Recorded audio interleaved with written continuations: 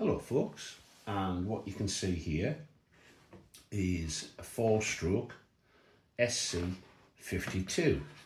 I've purchased it very recently at what I believe was a fair price. It appears to be very new. It's had a little bit of fuel through it, but there are no obvious signs of accumulation of castor oil or basically any temperature showing, and no marks on the lugs. So I'm taking it as if it has been run, it's maybe had a 5 minutes of fuel through it.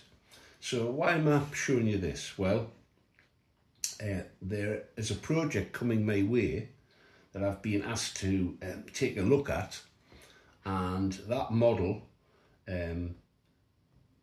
is on the market now, predominantly aimed at electric, I believe, but I'm going to actually fly it IC. Nothing against electric, everything has its place, but I personally prefer internal combustion engines and 4-strokes because I think it gives a soul to a model. It's just my view. I'm not downing anybody that does otherwise. So this is the engine that's going to do the job. In the project, it will require that the engine runs inverted, which can be a little problematic. If you set up the carb incorrectly, you can end up wetting the plug excessively, but that's a problem I'll have to face. The first thing to do is to make sure I haven't got a dud here, and I need to put it in a test stand and give it a go. It's got good compression, and these SC engines, I do own a couple of them actually, and I don't find any problem with them at all. I know they're not at the top end of the market, Satos, lasers, OS engines, but they do the job. And for the amount of flying I get to do in the UK with the weather, I'm very unlikely to ever wear them out, I think. So there we have it. It's just a paperweight unless it's in a plane. So let's get it in the test stand and give it a go, and then we'll decide whether it's going to meet the requirements of the forthcoming project. Let's get it going. So I've got the engine set up here.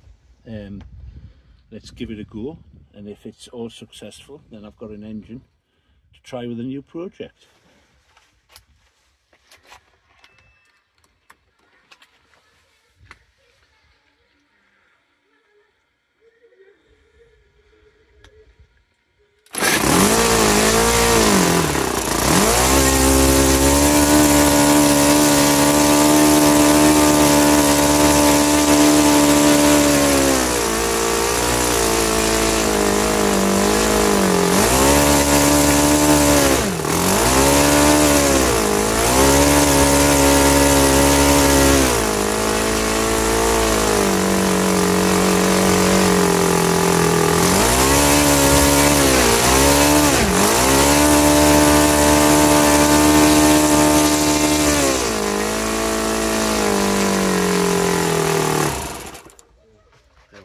Nothing wrong with that.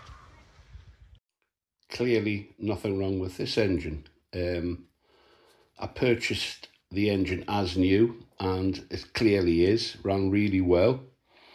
I actually put a tachometer on it after I did that little video clip, and found that it was running around about 9,000 RPM, and it's on a 12x6 prop, so that's fine. And when I took it down to got it into a safe tick over, I was around about the 3,000 RPM, which is great. Now, the engine in the project, by way of a teaser, will be like that. And you have to take care a little bit when you're mounting engines inverted. They are a little bit more problematic, and I think it's all to do with setting up the carb correctly so that you're not flooding the engine.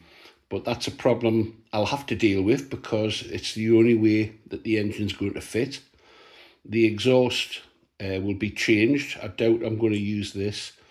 I'm looking for a much neater installation to do justice to the model. By way of a teaser, as they say.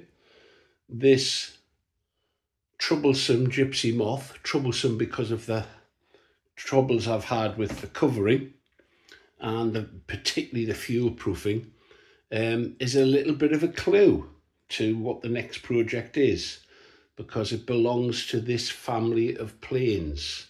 I'll say no more. Watch this space. If I've got you a little curious, why not subscribe if you haven't already done so? And if you do that, you'll hopefully enjoy the journey of the forthcoming build, which I'm going to put down as the autumn build once the summer holidays are finished, and hopefully the flying season is becoming a little bit more disrupted. That's when I'm going to get my teeth stuck into this project, I hope. So thanks for looking in, folks. Give us a thumbs up if you don't mind. Take care.